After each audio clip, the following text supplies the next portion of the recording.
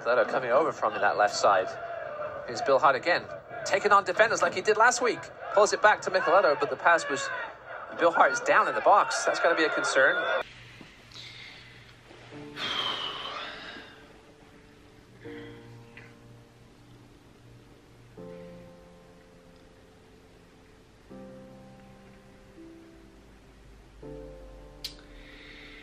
Alright guys, welcome back to another video. I honestly never thought that I have to make a video of that kind in any shape or form, but as many of you probably have seen on Instagram or on social media, I tore my ACL in my last match this Saturday against Richmond Kickers.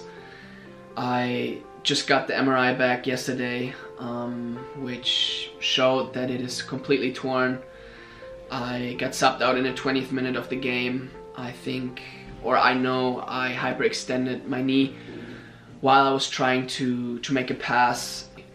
I don't really think the opponent touched me that much. I think I just placed my foot wrong and he gave me a little bump from the back. So I hyperextended my knee. The good thing is that my MCL and my meniscus are in good shape. They're not damaged, which means the recovery process is much faster than if they would have been damaged as well.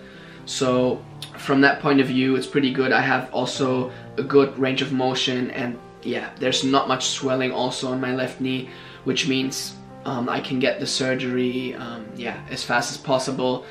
I probably will see the doctor within the next couple weeks. Once I got my range of motion completely back, he will approve me for the surgery, which will then follow within 1 or 2 weeks as well. So that should all go pretty fast. Obviously, I'm out for the entire season. The ACL injuries are pretty long. One of the worst injuries that a soccer player could have, which is pretty devastating, but obviously I try to stay positive. The good thing is, as I said, the knee is not in the worst shape. We can get surgery as fast as possible, and then we go from there. As of right now, it's just taking it day by day, staying positive, and trying to see what I can do to get back to where I was as fast as I can. In terms of the recovery process, it will probably take me 6 to 8 months of recovery, getting the strength back into my knee, into my leg, and making sure it is ready for playing soccer again. In terms of the timeline or the timing of this injury, it's honestly not the worst. Obviously, I know I'll be out for the season, which sucks, but there's no need to rush my recovery process. I'll be done by the end of this year, which still gives me about 1 or 2 months to get fully ready to start the next season. I think it will be more of a mental aspect to stay positive every single day, to keep pushing myself, and I know for a fact that in the long run this whole injury will make me mentally much stronger than where I was. It will obviously take me a couple days to fully realize what this injury really means to me, and I'm still in the process of gathering my thoughts and emotions.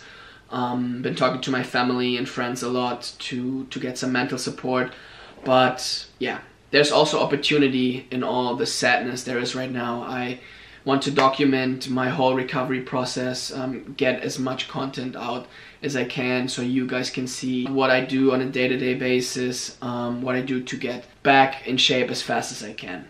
And obviously, finally, I just wanted to thank each and every one of you for supporting my journey so far. Also, yesterday when I posted on social media, I received a lot of messages from you guys just wishing me all the best, feeling with me, and that means a lot to me. Honestly, I couldn't ask for a better support. I know I have a lot of people behind me, which keeps me positive, and I know I'll be back stronger.